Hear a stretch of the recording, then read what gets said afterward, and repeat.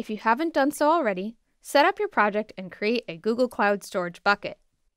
In the Cloud Console, on the Project Selector page, select or create a cloud project. Make sure that billing is enabled for your Google Cloud project. Learn how to confirm billing is enabled for your project in the links below.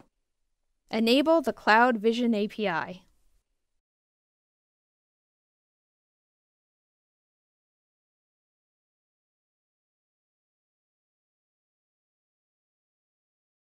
Now create a cloud storage bucket. In the Cloud Console, go to the Cloud Storage Browser page. Click Create Bucket. Assign a unique bucket name. Do not include sensitive information in the bucket name because the bucket namespace is global and publicly visible. Select the location where the bucket data will be stored.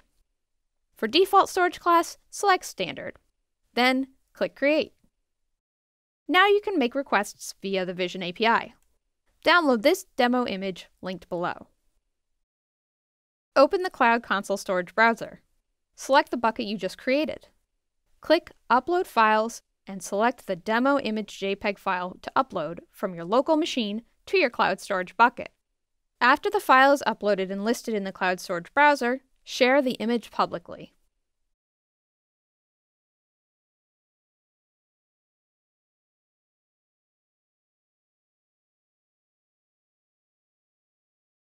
Open the Interactive API Explorer template found in the guide linked below. Complete the template by replacing Cloud Samples data/vision in the image.source.image URI field with the name of the cloud storage bucket where you uploaded the demo image.jpg file. Click Execute to send the request to the service. The JSON response appears here. Congratulations!